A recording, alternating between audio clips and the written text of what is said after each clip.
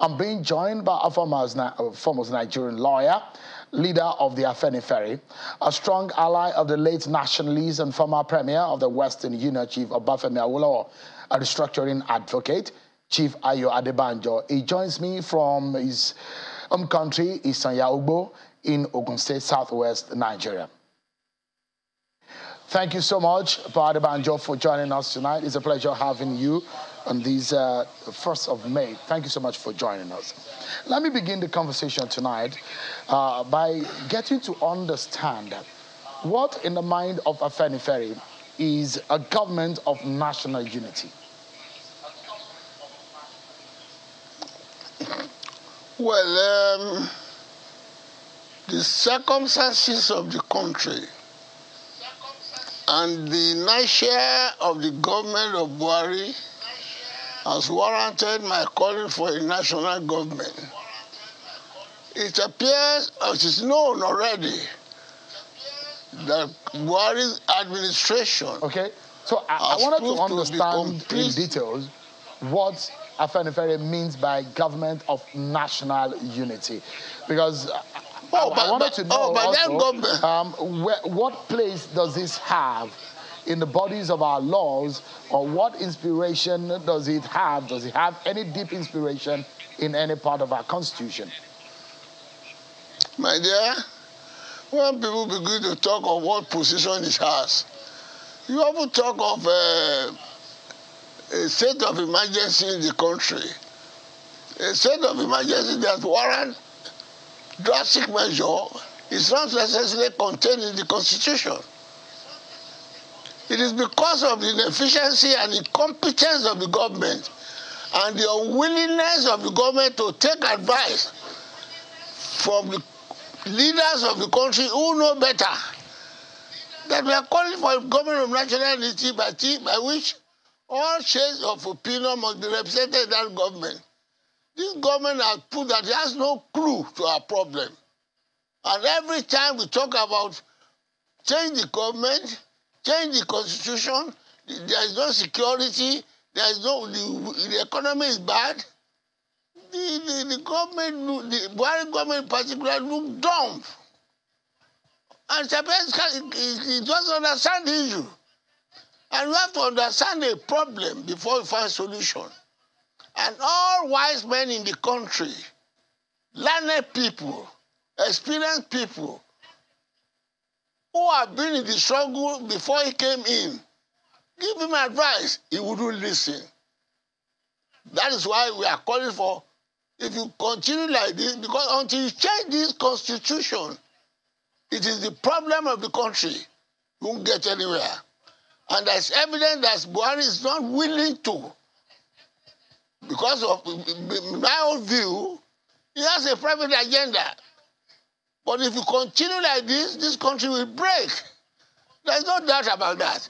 So those of us who are anxious about keeping the country together in peace, are anxious that we should get people of nationalists, patriots, who don't want the country to break, to come together to form a government of national unity to solve the immediate problem. Take, for instance, we are talking of an election under this precarious insecurity problem. Everyday kidnapping, everyday killing, everyday murdering. And yet, our government has no solution. It has got to extend where criminals are now telling us, before we release some of your captured people, you must give us tramadol, asking the brother government to commit an illegality. You must give us cigarettes. You must give us petrol. Our government has become so incompetent that criminals are in a better position to detect terms. I don't know how you feel. Those of us who witnessed independence, who witnessed the country atmosphere before 1966, we feel sorry. It is only those of you who are born after 1966 who don't know what peaceful coexistence is, who don't know what federal constitution is. that can be happy about the situation. Those of us who have invested in a country like this, in a country that is united, a person like me, I have invested in Nigerian unity. I wouldn't be happy for the country to break. But all the conditions that will make the country stay together, we have been setting it regularly for the past years. But Buhari wouldn't listen because he has his own agenda. And when we talk about it, people say you don't like him. No. I told him some years ago that I hope it's not be too late for him to know that those of us who are clamoring for the restructuring of the country are those who love him, those who don't want the country to break. We are talking about election. Shehu, have we got the country now? Are you sure that you are going to the polling station, you have a bullet behind you? How are we sure that the polling officers, INEC, the officers, one of them are being killed, polling stations are being burned? There is no evidence or solution to this. Every day kidnapping, every day murdering, every day, no road is safe. And you see, the government has proved that even within the government, there's no cohesion. If I may quickly hop into, I'd like to ask, one of the recommendations that was made by Afenifere was that this government of national unity, because I'm still trying to, we're speaking to a lawyer of many, many, many years of experience. So we wanted you to explain to us how this will happen so as not to degenerate or cause anarchy. Because in essence, you're talking about the solutions to the Nigeria's problem. But before you touch on that, you said you have given the government of the day solutions to the problem. You have advised the government on the solutions to the problem. In specific, what are some of the advice that you have given this government that you think has not been taken seriously?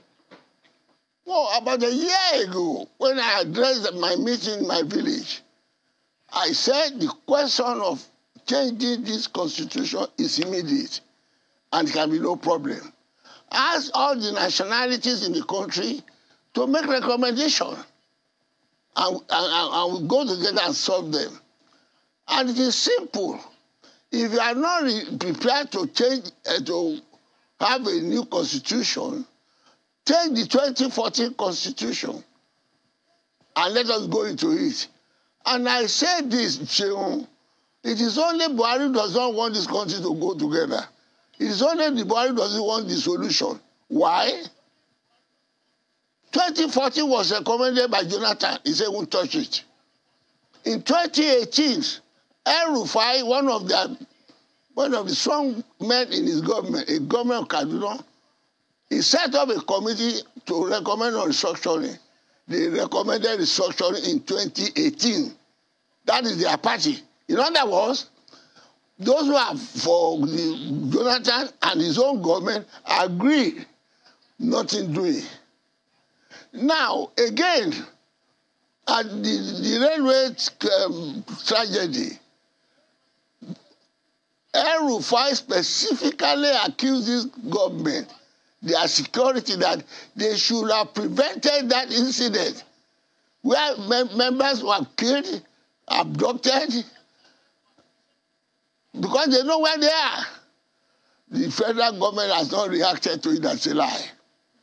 And we have been accusing this government again that he knows those who are behind Boko Haram, and I even accuse him of being collusion to it. Why do I say so? The security people he set up, General the former Air Force man,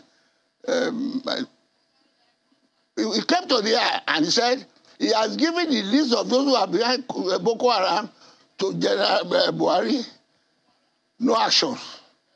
The Attorney General of the Federation, Malami, also said they have 200 names of those who are backing Boko Haram. These are the people causing us trouble. That's about a year now. No action. What does that mean? That you know those who are troubling us, you keep quiet, nothing doing. And all the areas where the Fulani herdsmen in southern Kaduna, in Makurdi, and all that. They have not recovered them. The governor of the Niger State said, well, about so many local governments have been captured by this area, and that you come and help him. Those areas have not been recovered up till now. More have been dangerous. The same thing the governor of Borno. Then where are we? Then you are talking of election. He said, is it when everybody is in the grave that we are going to have an election? Yeah, if I'm coming again, the question here is, would it be fair to say that the government is not doing enough, considering the state of insecurity in the country, especially in the northeast region of the country, before President Buhari and the APC government took over power in 2015, and what is happening right now if you assess it critically and fairly? My dear, except you are going to play up to the government, are you going to say that's an improvement? This is worse. When Jonathan was there in 2015, the thing is located on the northeast. Why are you trying to live in denial? Do you have to do any special inquiry before you know that? Zamfara, Kaduna, and all the parts of northwest, they are not as bad as this Jonathan was there. It comes to a stage where even the governor of Katsina, the governor of the state of the president, who is a major general, asked for mercenaries to come and help them. Asked for negotiation with bandits. Have we got a government that can prevent that? When even his own local, his own state is not safe. And many of the other government, state government are clamoring for help. Is it not a shame for us? You're talking about this issue of restructuring, and this is not the first time. I mean, as long as I can remember, the matter of restructuring has been on the front burner for many, many years. Now, at the point where we are at right now, you spoke about 2014 Confab report, which you said is a fantastic idea that can be developed and worked on. But the government of the APC had said, look, restructuring means different things to different people. If you were to advise the government today, considering the present problems that we're facing in this country, what exactly should be done immediately on the issue of restructuring? Because also the government will tell you that they've taken this restructuring in piecemeal. They've tried to approach the issue of security. They tried to approach the issue of local government autonomy, autonomy of the judiciary. They've tried to approach it in the manner in which the law permits. But from your own standpoint, how do you think can this best be approached right now? A practical approach, that is. Shehu, I wouldn't like you press me both in the print and the electronics to buy the propaganda and the unintelligent propaganda of the federal government, saying the structuring means different people to different people to different people. What is structuring? Other than saying the structure of the country back to federalism. Federalism has no special decision. Afenifere said it, everybody said it, everybody knows what is federalism. It is when we are trying to play off to the gallery, thinking that they are wise, when they are very illiterate. Unfortunately, they have lawyers there. And we have a person, a first-class lawyer, a professor, as the vice president, saying they don't know what is structuring. They don't know what is federalism. They don't know what is devolution of power. And they try to insult us when they say, well, we don't understand structuring, but they believe in state police. They believe in devolution of local government. They believe in this. What is structuring?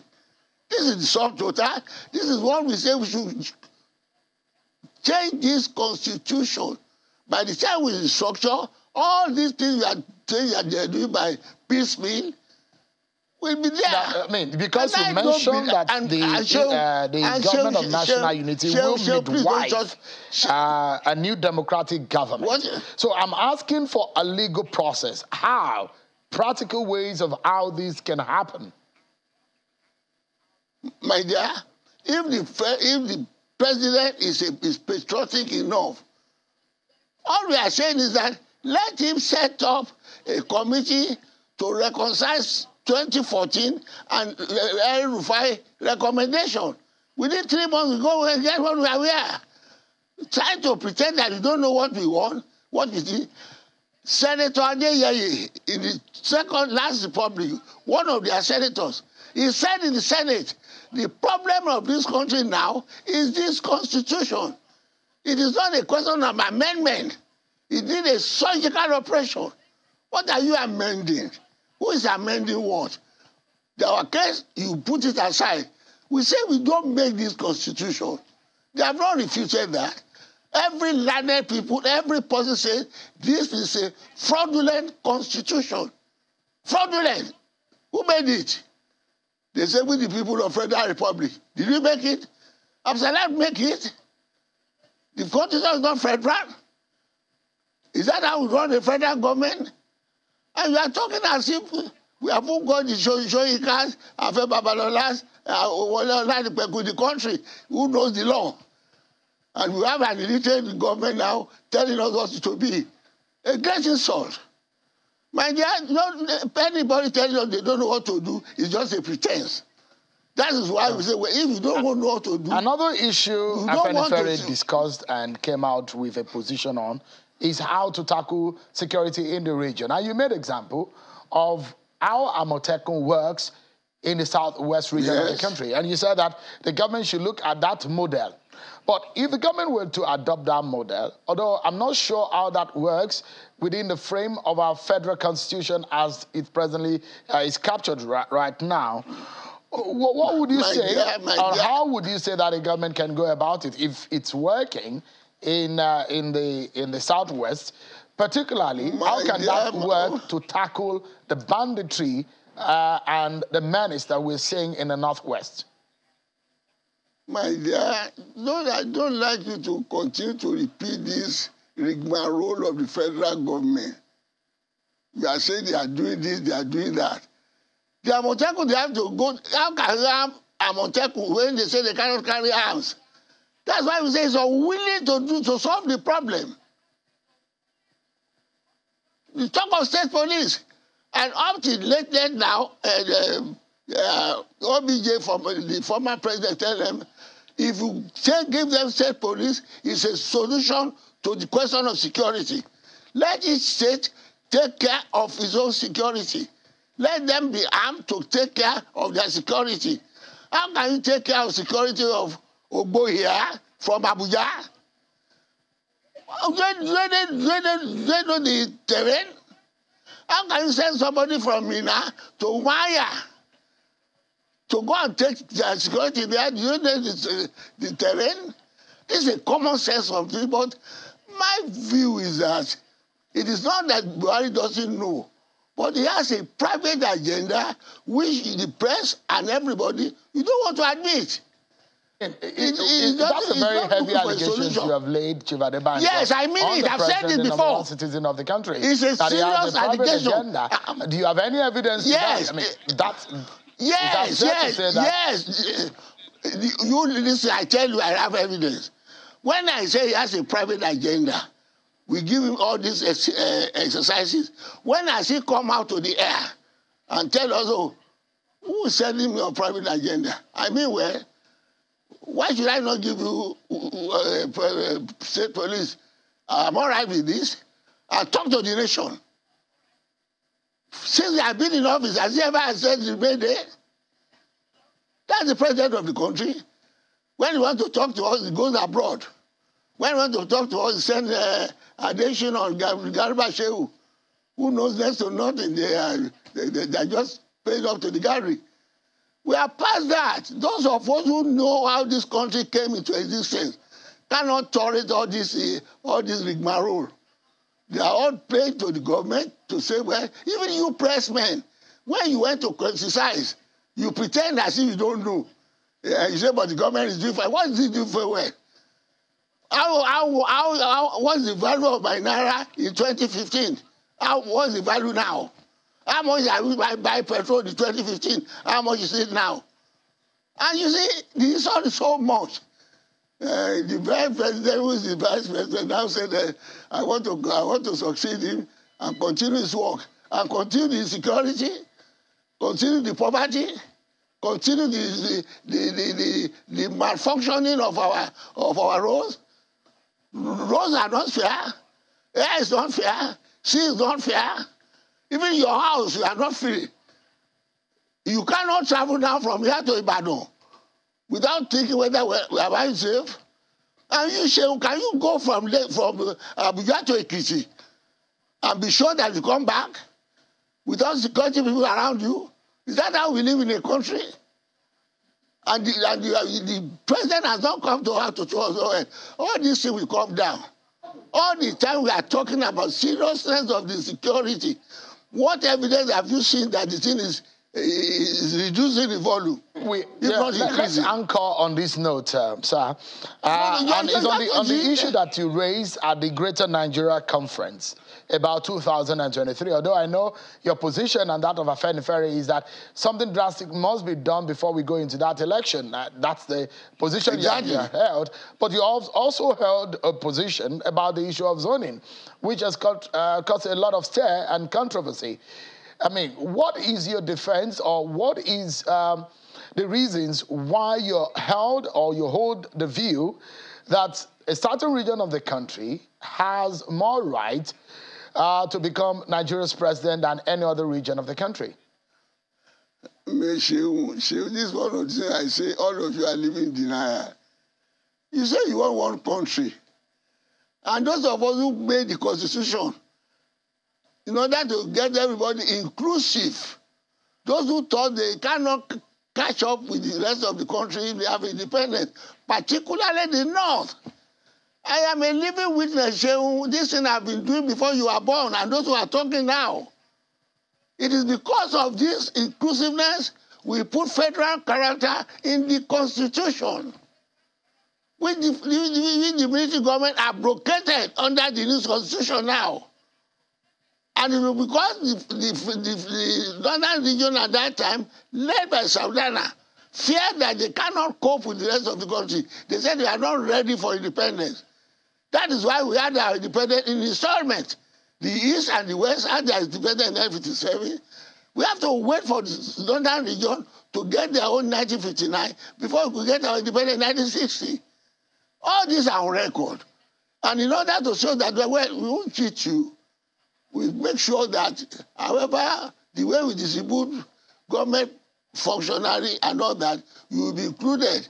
And we make sure that every region is not cheated. That was what led to zoning. That was why when they knew that Abiola won the election and there was trouble in the country, they want to persuade the western region, the Yoruba people, by bringing Obasanjo in. Although we rejected him because the ministers have no right to give us who to represent us. That was why I voted for him. I voted against him. So in an attempt to pacify us, they bring in Joneko, thinking that the moment you that was saying, no, we must choose our leader. Then when there was going to be an election now in 1999, they said, all right, because in order to pacify the West, all the political parties chose their candidate from the Southwest. It's on record. Then Obasanjo had 8 years. When he left, he went to the North. Yadua came in. Unfortunately, he couldn't complete his thing. Jonathan had to complete. And after he died, Jonathan came in from the South. Then he returned to the North again. Now, Jonathan did 5 years. Buhari had done 8 years. He's come back to the South. If you come back to the South, is it fair? Is it inclusive? Does it make for unity? For those who have had the share of being president in the South, should have it again? After Obasanjo has done 8 years, Oshiba, you have done vice president 8 years, Jonathan has done 5 years. The South is not in the country. It's not part of Nigeria. And you want peace. It's a question of principle. It's a question of morality. It's a question of being inclusive in everything we do. If you want peace, you must have equity. Is it equitable? We unfortunately need to when the people now say they want to go, say no. Time, sir. Chief Ayo Adebanjo, the national leader of a socio-political group, Afenifere, thank you so much for talking to us tonight.